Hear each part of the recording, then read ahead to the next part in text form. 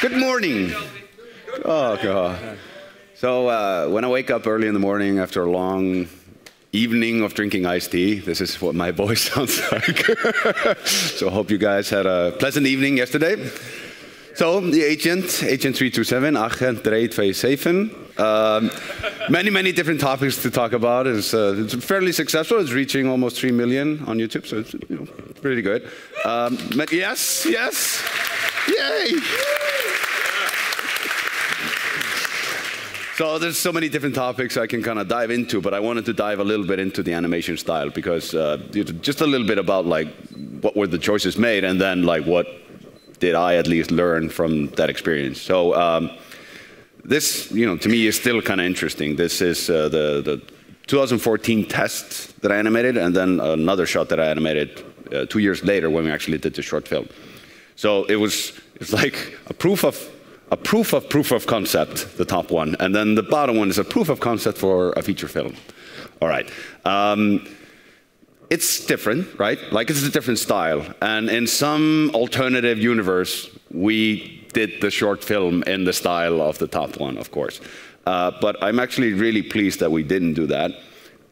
We could have done it and it would have been wacky and fun, but there's something very different about the style, like the path we went down. It's a bit more real, which you would think, oh, that's a little bit more boring. But there's a reason for it. Like it's because the emphasis was on trying to get some empathy going on with a cartoon character, and having, any danger happening, it would have consequences. So if somebody gets hit, you actually see the bruising, and you feel like, this person is in danger. And you kind of don't get that as much when you have something like the style above. There's something wacky happens and he gets hit, but it's kind of like Tom and Jerry sometimes. You just don't get that empathy. So it was kind of an interesting experiment. Of course, click, there we go.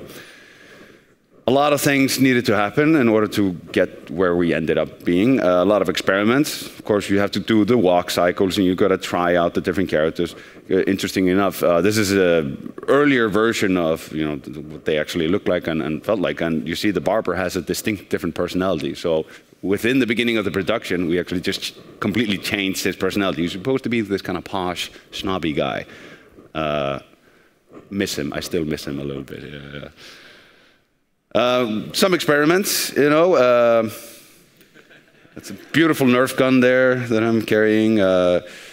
This was for Annecy, so we're doing some experiments with like the snappiness of it, how fast it would travel, like when you act out things, how broad do you do the different posing.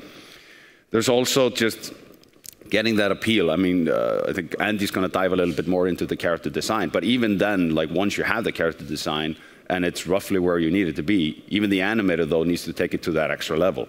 So as an example, we have just kind of the same smile, but in one side, the right one, it's a little bit more asymmetrical, and that's just me tweaking with a lot of different bones, just kind of getting that asymmetry in there, and kind of see the difference. So it's invoking the same feeling, this roughly the same kind of relaxed smile, but it's just a little bit more appealing. And then of course, you gotta do model sheets and you gotta do that stuff. I think in hindsight now, when I look at it, should have spent a little bit more time on that, even more than like the time I spent on this. We did it for all the different characters, but even then, I think there's much to be learned about doing these things and exactly what expressions need to be done and from what angle. Because it really helps later on when you're doing the animation that the character feels like it's the same character from one shot to another, especially when you're transitioning from a 2D character to a 3D character. There were some interesting behind-the-scene, little shots that we had. It's very fun. Poor Nathan. But it's been like a long journey of figuring out what exactly is that style and that tangibility of it, and you can see the kind of the long evolution of it. In many cases, like you go down a road and you realize, no, that's too far in one direction or the other, so you kind of back up and you try something else. So there's a lot of experimentation going on. But I think we never like backed down from the fundamentals of having it have consequences and feeling like every punch matters. So that means that it feels more like an action movie or action short film or whatever, rather than just kind of the zany, cartoony thing. And that's something we haven't really seen a lot. Like I've never seen that in the industry before. So it's kind of an interesting thing. Next up is Andy, I think. Yeah. Yes, sir. There you go. Oh, thank you. We're doing that. Hi, I'm going to talk a little bit about the look development process on this project. Not so much about character design, but also just on a pure artistic point of view on how we designed shots. Because I mean, in a movie, you're kind of the smallest entity are frames, and then the bigger one sequences. But really, a shot is like the thing that you're working on a day-by-day basis. So yeah, I'm going to talk about the things that kind of generally that I learned in this whole process, and I think those things are really valuable to keep in mind. And some are obvious. And now in hindsight, I'm thinking like, oh, why didn't I think of that? But it's all like, it's a real collaborative process, really. So yeah, look development. We also call this, what is it, phase. And this kind of became a catchphrase in the studio because at some point people just were staring at the screen and like asking, ripping their hair out. And, why? What's wrong with this? So, yeah, most of the things that I want to talk about is, like I said, is a collaborative process. So everyone had their input into these things, and I think it's great at the end of a project to kind of sum them up. So. I think most instrumental in this process were Hjalti, for like when it comes to animation and everything, but also Hjalti and Colin in terms of just how we build the shot, how we make sure that the viewer's attention is in all the right places. So in the beginning, like there were some things that were really unclear. So we tried to focus on the things that really didn't work so much. So these are like, I think right now here is an example of what we were at right before the conference last year when we last talked to you guys. And like we just were out of the character modeling phase. We kind of had the characters there, but not quite. And we completely neglected the environment. So of course, for the whole shot design to work, you need the environment, but also you need the layout. And layout just started at that point. I think Colin just came in, and then Hjalti and him, they sat together and kind of really polished and nailed down the layout even through the animation phase. So there were just like these bare bone shots there. Like this is not even a shot from the film. This is also not a shot from the film. This is just a test. But these things already were great, great grounds to talk about certain aspects of how this film could work or how it couldn't work. And there are some things that are just a bit weird because, like, we had this problem in the beginning that the characters were very cartoony. We were still trying to find the animation style and, grounding them in reality, making it possible for you to relate to them. And the environment was always kind of too realistic, but we couldn't nail it down to exactly what was the thing that made it too realistic. So lots of tests. Like that was one of the earliest tests of the agent coming into the barbershops, and then barbershop. And of course, nothing is done in this shot, so there's lots of work in progress things, and not all the props were there. Anyway, there were some things that magically worked. So, for example, there was like the earlier instance of this shot here that I think, yeah, the personality of the barber changed. but somehow this shot really like struck us as a thing that it kind of works. It's everything is really nice. Like the characters look like that thing, you know. Well, yeah. Also, this shot of the barber, I think this was a later version of the shot, but there was also one where the barber was more, you know, less zombie-ish with his scar. But also, this shot kind of worked. So yeah, to just dissect the things that we learned and with these few examples and how we applied them over the whole movie. That's the things I'm going to talk about. So it's all just a loose sort of arrangement of things. So I'm going to start with the most obvious. So props have to fit into the character's hands. That's really obvious from a point of view as like when you're making the props, the characters have to handle them. Most obvious example is of course the agent's gun. He has these huge shovelly hands, and of course we can't have a realistically proportioned gun and have it fit into his hands. It doesn't work. And of course, other things that the characters interact with. But the not so obvious thing, especially when you're working on a bigger team where other people are, where some people are working on the main props and other people are working on the background props, it's not so obvious that these things, of course, also apply to the background objects, because that's hugely important for making the whole world kind of fit together and gluing everything together, making that style work, making sure that the style works. Here's an example. That was a test with the dressing tables in the barbershop, which was modeled after a real dressing table in the actual barbershop that served as a template for this movie. Here was a test where we just tried to make the shapes a bit broader. We tried to thicken the knobs on the drawers, and we see that it kind of gets into a better place. You can also see the different texture. We try to make sure that the textures are not so realistic that the contrast is slightly less pronounced. And of course, you can bring it to the extreme where you kind of cartoonify everything. So we have to kind of find the right balance of making it cartoony, making it believable. So yeah, another example is for the ice cream truck.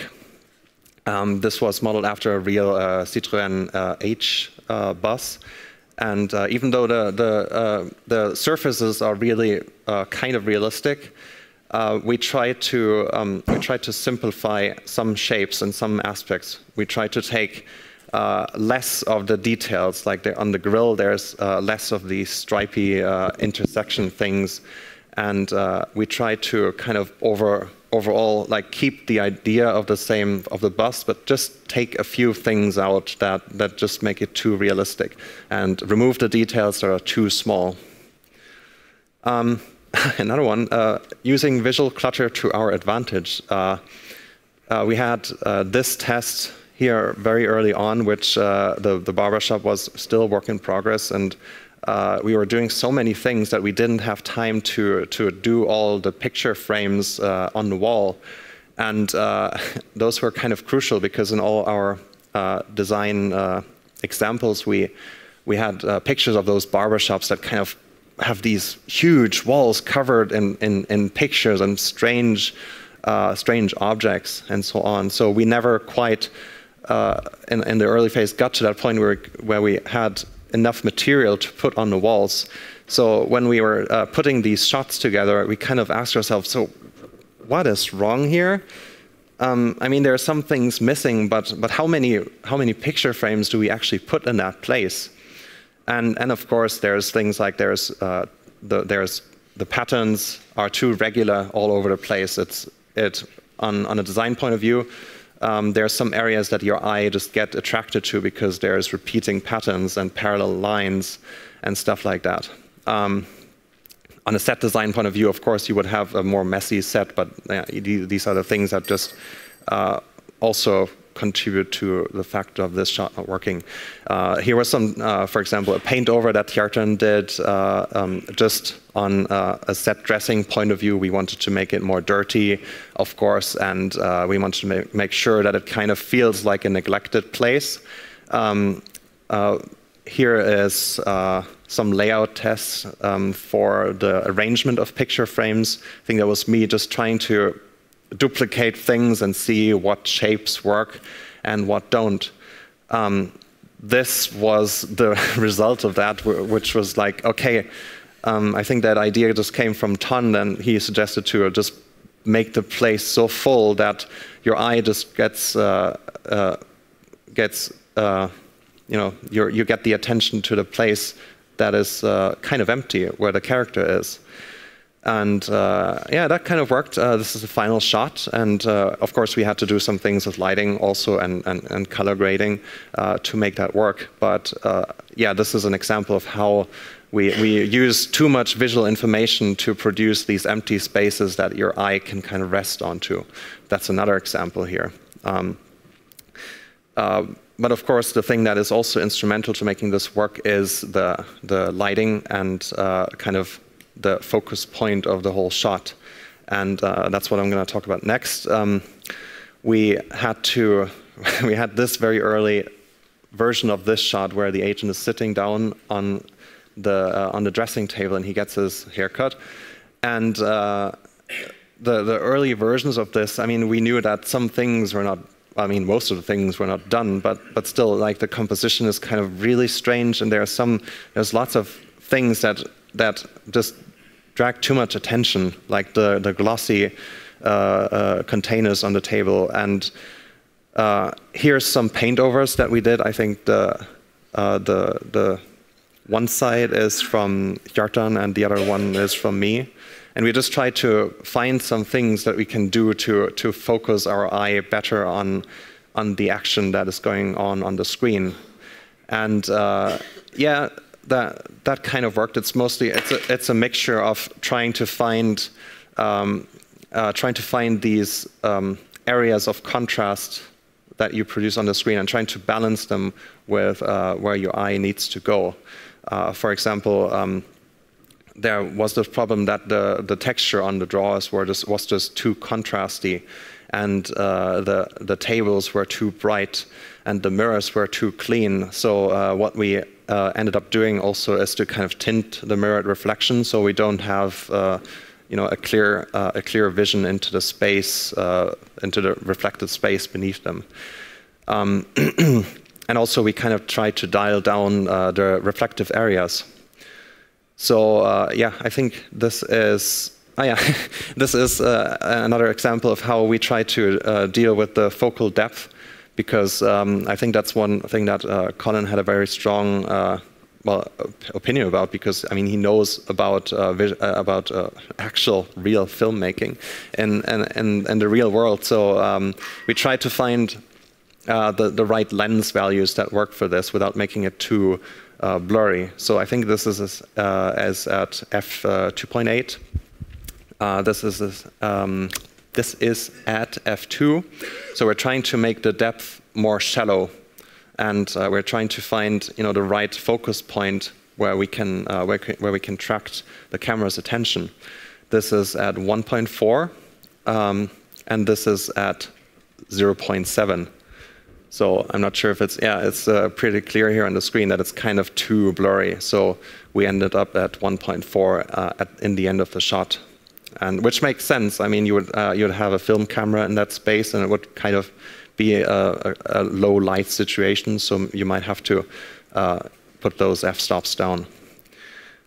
This is the final version of the shot, and of course, I mean, it was a combination of just the lighting, the textures, the set dressing, and but also the color grading. I think Colin and Sean Wells, the grader, did a great job at, you know, making sure that we just look at the characters here and that nothing else gets too much attention.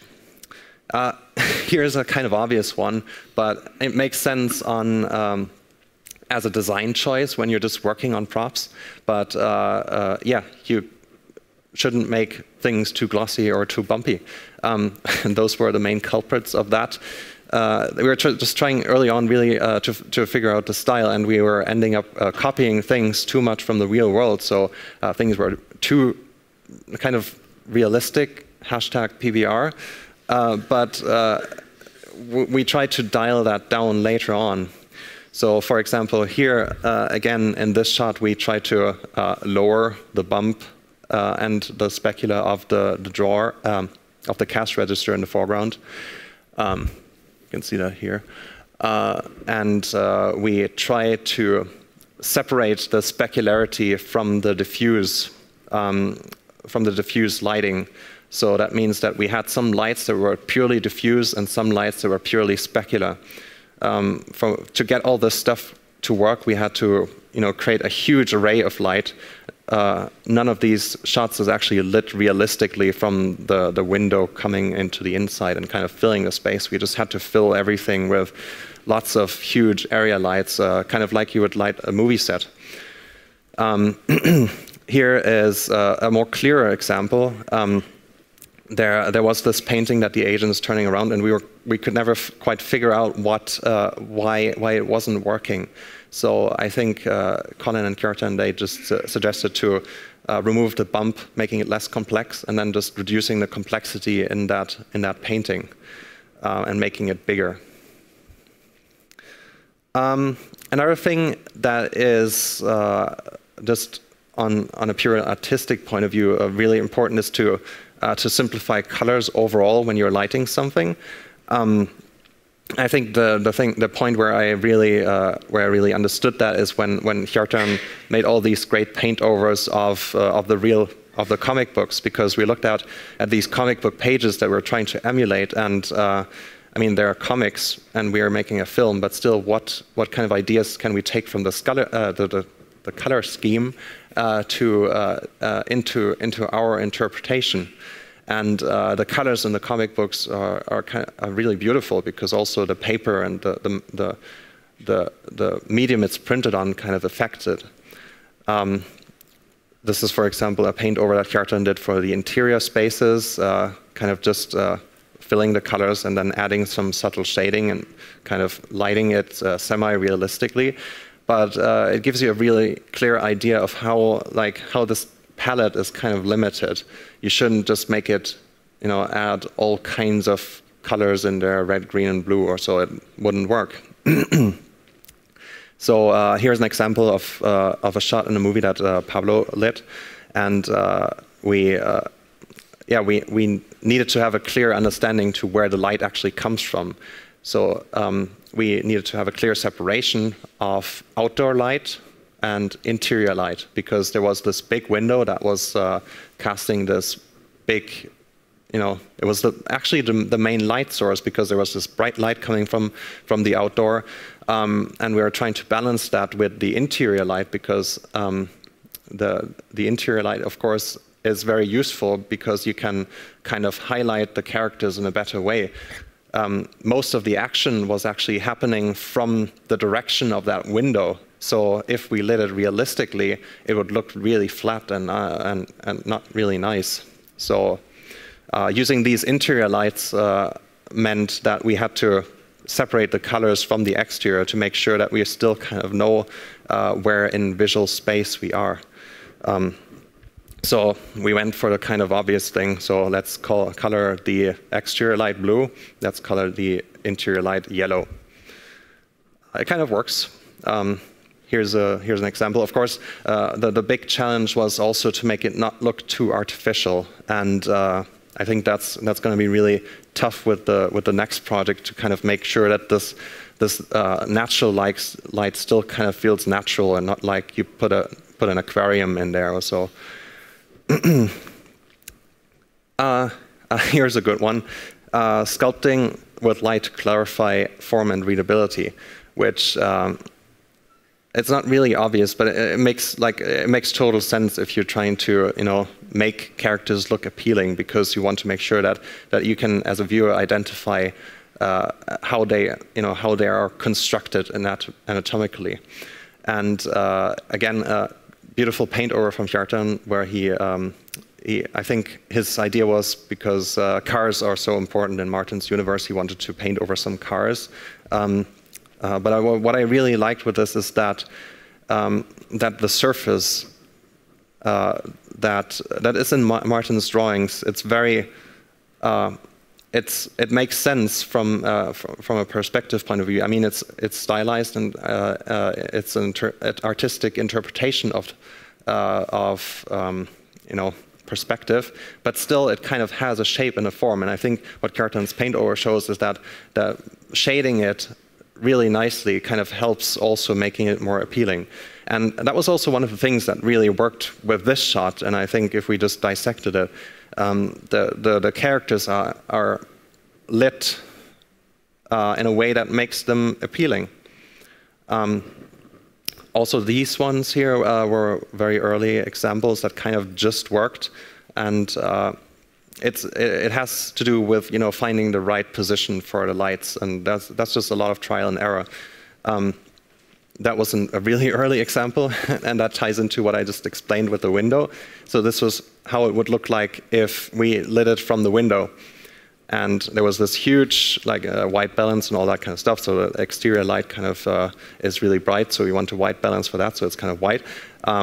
You're lighting everything with this huge white light from your point of view, and that makes everything look horrible. So in a little lighting session with Colin, we kind of tried to push the light around, kind of like a movie DP or and a director would do, to kind of make sure to cheat it, but still make it believable. Of course, there's other issues here where the background is too detailed and we get too much attention on the background. So in the final movie, we kind of try to approach it more film noir-ish, where we really put some spotlights on the characters and just try to, you know, carve them out of this room to make sure that your attention is completely focused on them.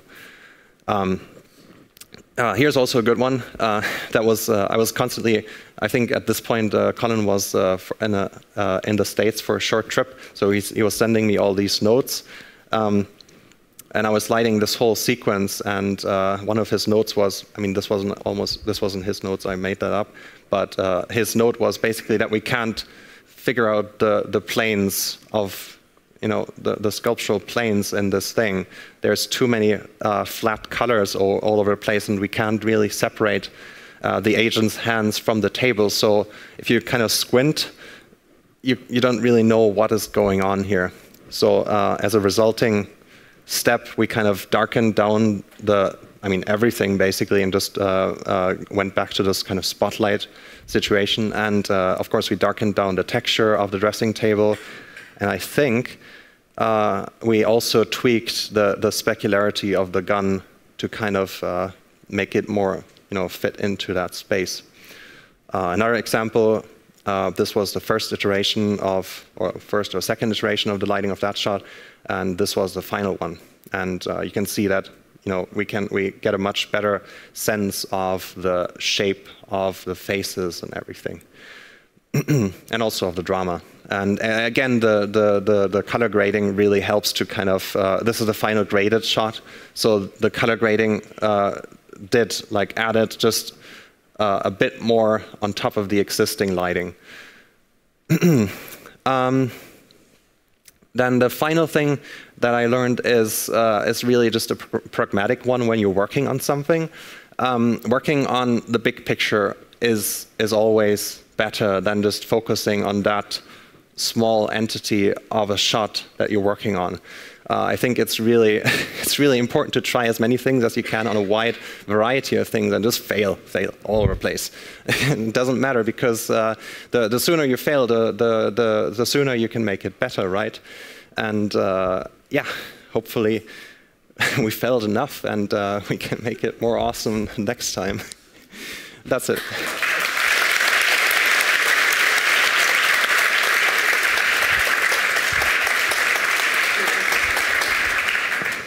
Wow, this is great art.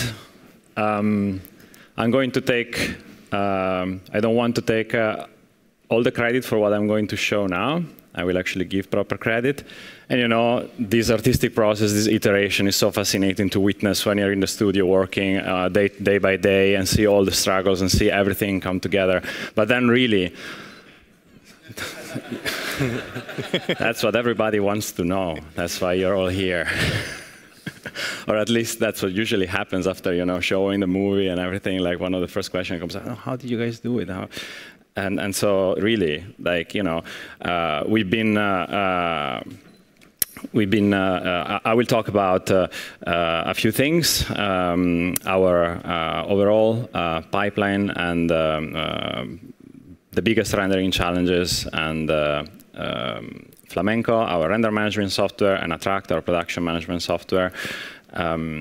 And just give you a bit of an overview of how much we developed, what changed since you know, we bring this topic up almost every year to show our progress, and the agent really helped to move things forward. But really, how long did this take to render? So I'll just show you some, you know, as a random graph, just to give you the illusion that I'm going to tell you how long it took to render. The movie is 5,555 frames, so it's an easy number, so I remember it. And with that, you can do some math. So, you know, in some cases, it took up to 100 hours per frame to render. I'm not talking about final frames, because, you know, before you get to the final render time, you have to iterate a few times. In some cases, it might even get up to 400 hours. We didn't actually waste 400 hours of computing because we want to save the planet. So we render at a smaller resolution, but then you can extrapolate and you can go like, okay, this actually might take 400 hours, so maybe we should fix this. And in terms of memory, the shots were not really too complex compared to, for example, Cosmos Laundromat, where we had to deal with caches and particles to a whole different level. So we are talking about like 20, 30 gigabytes of RAM. But really, in the end, after these 100 hours of projected computing time, we actually managed to bring it down to an average of 8 to 10 hours per frame, which is not too shabby, actually. And I have to give a special thanks to IT for Innovation, which is a supercomputing center in the Czech Republic that provided us with a lot of render power. We did a lot of rendering on our end to make sure that everything was ready to go for final over there, where we had supercomputing availability to actually make these hundreds of frames render. And just to give you a measure of what kind of computers we are talking about is, you know, Intel Xeon 24 cores, so it's like dual core machines, dual CPU machines with you know, 100 gigs of RAM and yeah, 24 cores. So it's like not really, you know, they have a lot of memory, but in our case, our machines didn't have that much, so we needed to make sure that it would fit, and so that was never a problem. And the computers themselves, they were, you know, industry standard, but nothing incredible.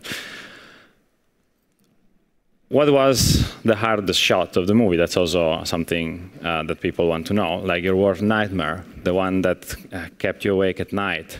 And it was 11.1a. So I hate it. 11.1a was a very difficult shot. Who knows what 11.1a is? Nobody. Okay, in the studio people know, but okay. I actually had to look it up because it's already fading away, but then you read it and you're like, okay, yes. 11.1a is this shot. So this shot is very important because it was one of the first shots that we started experimenting with when doing motion blur tests. And basically, we found out something that, I mean, it was already known, which is motion blur and hair is kind of problematic.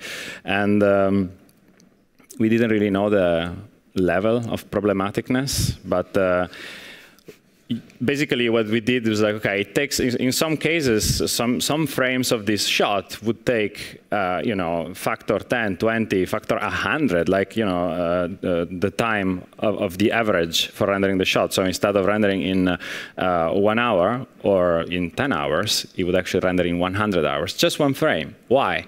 So of course, before going to Sergey complaining that Cycles doesn't work, we had to do a little bit of homework and at least try to render things. So then I made this very simple, you know, overlay of plotting different kind of computers, rendering the frames with the render time for each frame, and you could actually then pinpoint exactly which frame was causing issues, and that's when then Sergey got to work, and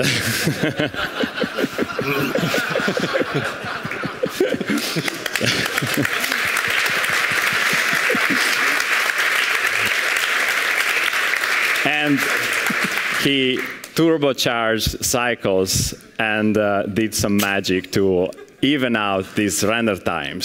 So here's like the science.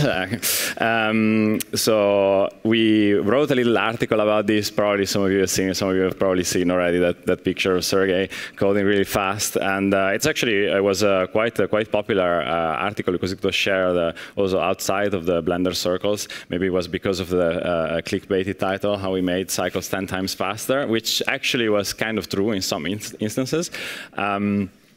So the technical explanation of this is, of course, explained there. We wish we actually could document this better.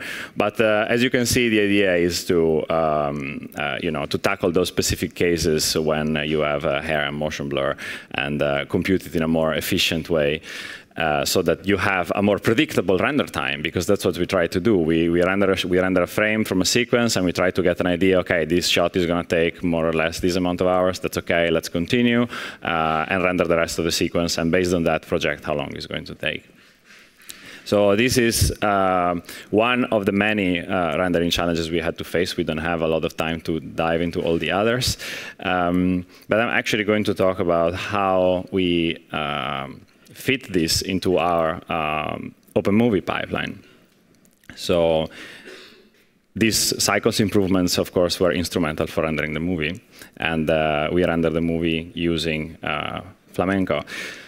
Before we start, I would like to give big props and credits to Sibran and to Sergey, of course, who helped, and Pablo, who did a lot of UX design for the web tools, and Dalai and Bastien, who all teamed up to give us help from any direction, be it from scripting side, asset management side, you know, web development. A lot of work to make these tools come together. So here is our a little overview of how our Flamenco system works, which should be no news, but just a little recap for those who have never heard of this thing before. We are running it on the Blender Cloud.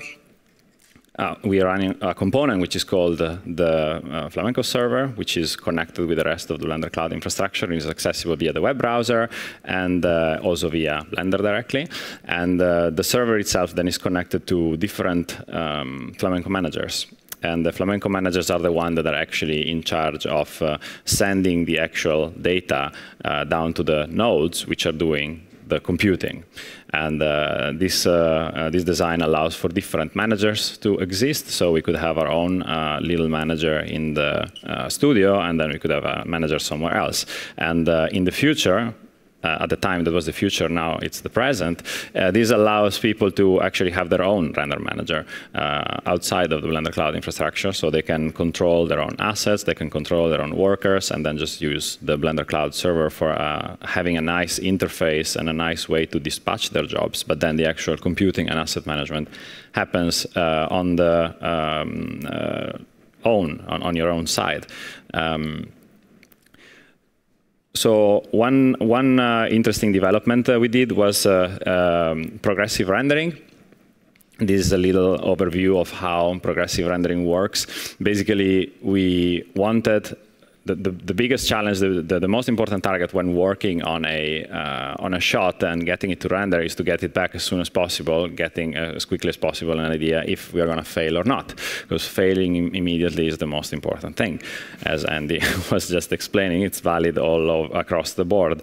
And the idea is to render iteratively low number of samples for every frame, and then iterate over them. So you can review them, and then there is another iteration. So we render, for example, the shot has 300 samples, so we render 10 samples for every frame. We look at it, and then we can say, OK, continue rendering. So then we render another 10 or 100 samples, and then we can merge them together, and then that gives you 110 or 150 or whatever many samples you want in the end.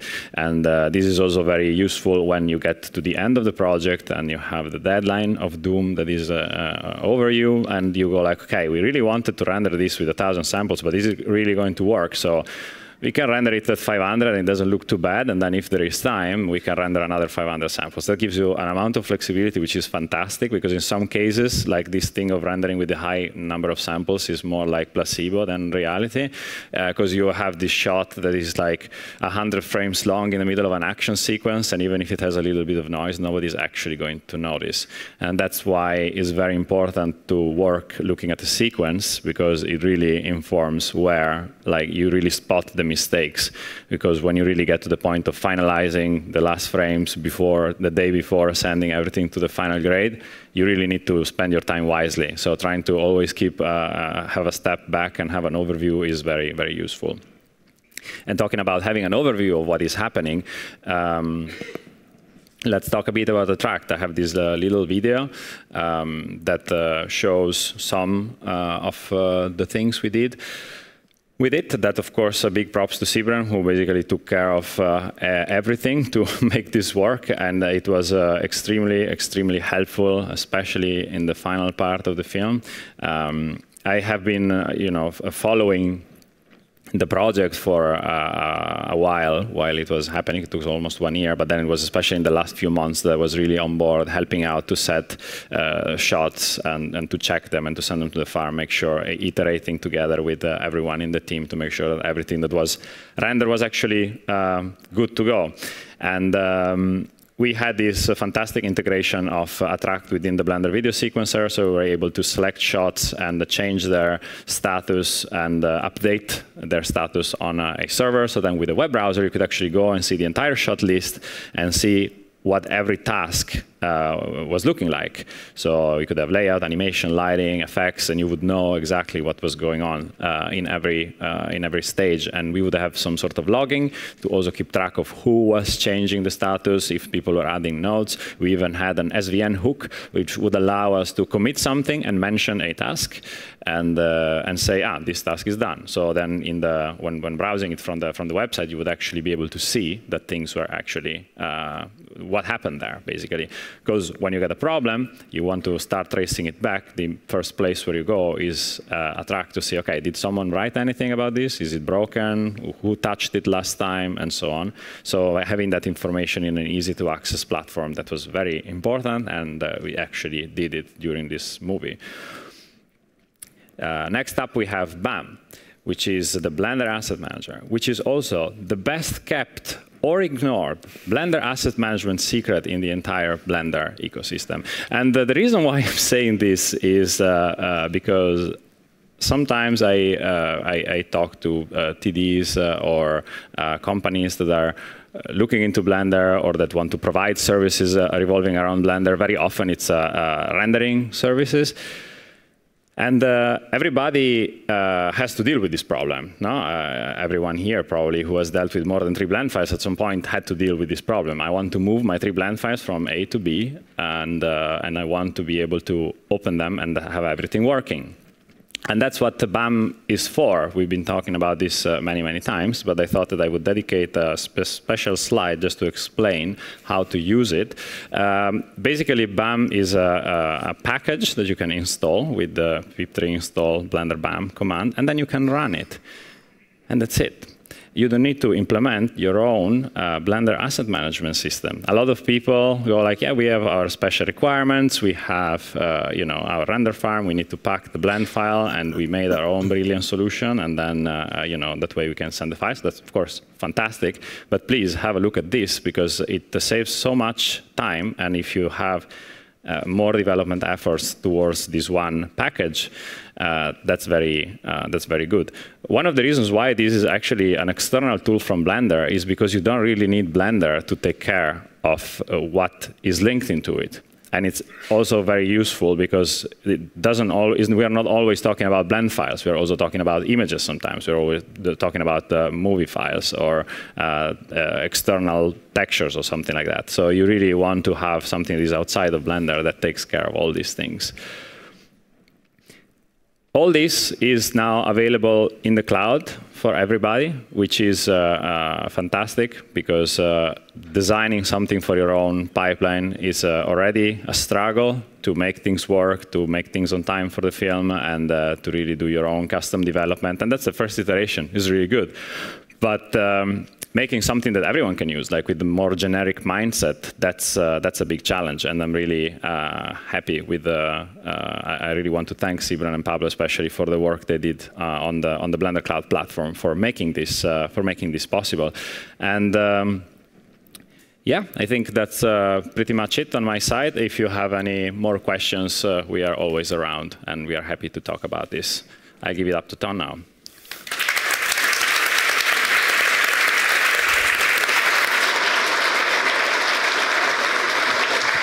Thank you, guys.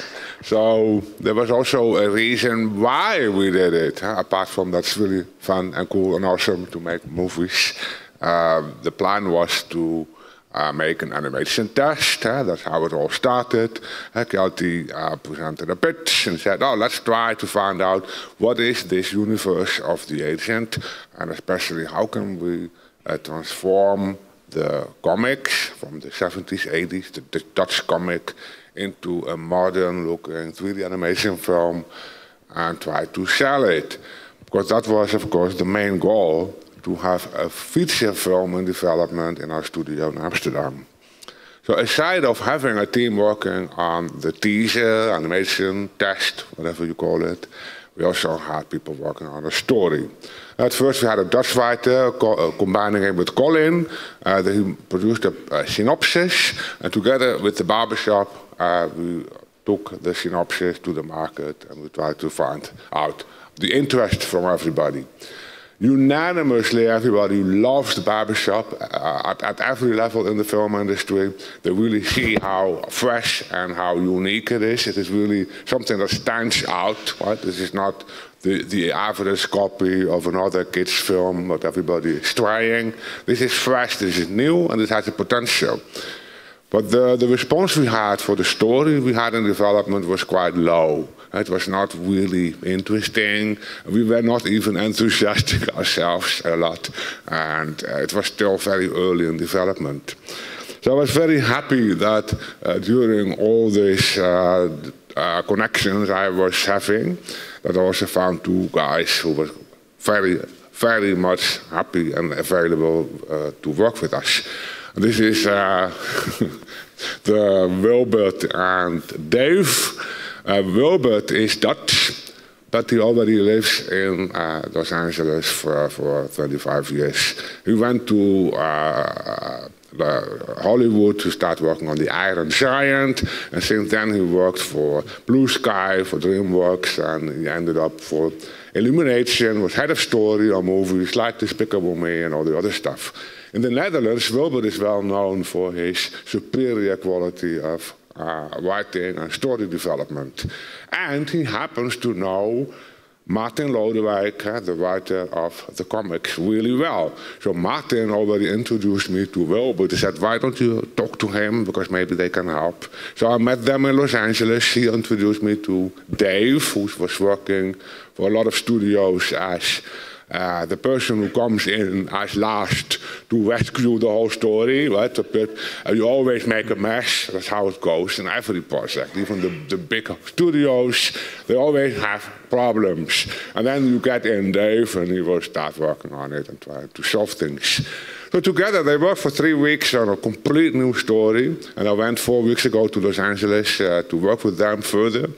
They gave a pitch, that's the picture of the pitch of the new thing. It was hilarious, 3 hours of storytelling, seeing two persons who are so incredibly experienced and versed in this whole story thing. So what we have now is, I don't know if there's the title on the next slide. So that's the name of the movie we are working on currently is the Einstein Enigma. That is the story. I'm not going to tell you what the story is yet. We're still in development, but it's still the agent. It still plays in the 70s. It still has Olga in it, the Swiss secret agent.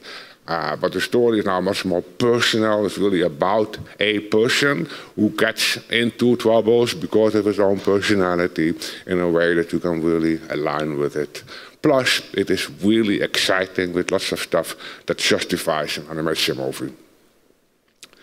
So that's the status of the story. So we have a good story now that can be developed into a script. We have a fantastic teaser animation. And then we want to do some business. So what's the goal, right? We want to grow the Blender Institute. That's we can do many things. I know I can do many things, but what I really like and where my passion is in making things. Apart from making Blender, I'm also very passionate about making media content. Mostly animation film is just the best thing ever. And so for Blender's future, if we want to keep growing, if we want to make Blender a more complete and a better, more professional product, I think it's a very good future if we would be able to grow the Blender Institute in an animation film studio with 40, 50 people, of which like 10 more engineers or software developers working on Blender, working on an open source pipeline for creation, which will be shared with other studios, and do some business with making commercial movies. That's what I'm working on, and that's what we are pitching. We have 3 strategies for this. One is, of course, the Netherlands. The Agent comics is considered to be our cultural heritage. Everybody older than 45, 55, my age, they all know it. And those are the people who are sitting on the pots of money here. They're doing the subsidies. This is just very commercial thinking of me. But it works, because I know the Dutch Film Fund and others, there is no doubt about that we deserve the support to make this film. What I'm still hoping is that there is some wealthy internet millionaire out there who really grew up with the comics too, and who sees this video and thinks, oh my God, I really want to fund it. So this you never know, it could happen or it couldn't happen. The second strategy is, of course, where can you find the money for film? Well, not in the Netherlands, right? If you get 2, 3 million for a movie in Holland and you have a big film in Hollywood, that would not be, that's one episode of a TV series, maybe. But in Hollywood, animation production go easily into the 100 or 150 million. We don't need that much. But if we want to make The Agent a decent movie for the international market, our budget is around 12 to 15 million euros. That's what we think of, what we need. And the only place in the world where they know how to make money with movies is Hollywood. We also, thanks to the Blender project, have nice connections now. So I've been introduced to all kinds of interesting people with very interesting lunches in Beverly Hills places. And, I can talk to you about that in private. But we have, like for example, we now have an agent, an agent for the agent movie. But if you are in Hollywood, you need an agent. You need somebody to represent you, right? And that's those people in those really big buildings with people with elevators without buttons, for example. So they send you to an elevator, and that automatically takes you to the floor where you can talk to a person. It's crazy stuff. But we have an agent. So I gave a pitch and he said, okay, we're going to represent you. And somebody else said, yeah, but you also need a lawyer. So here's my lawyer. You can get this lawyer. This is the guy who's working for Luc Besson, for example. And he also says, yeah, this is great stuff. So if you are going into negotiations in Hollywood, we will help you with that. So that's super important. This is the stuff that gives us credibility. But of course, that takes time, and it takes time. And we are sending out all the stuff we have. We send out a new story. We luckily have a fantastic open movie book that's now over there. So we are still feeding them and trying to find out if something is coming back. And the last strategy, which is probably more feasible, is working in a European co-production.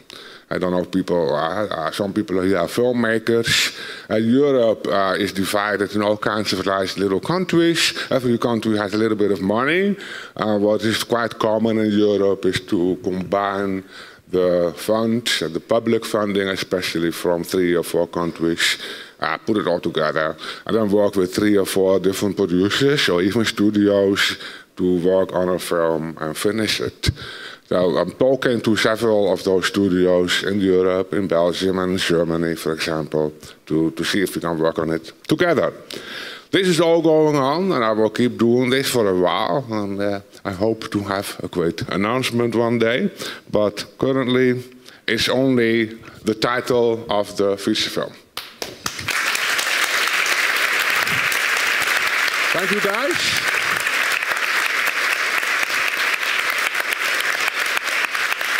And of course, everybody knows that we have a new film in development called Spring. Oh no. Oh no. And this time we have him as director.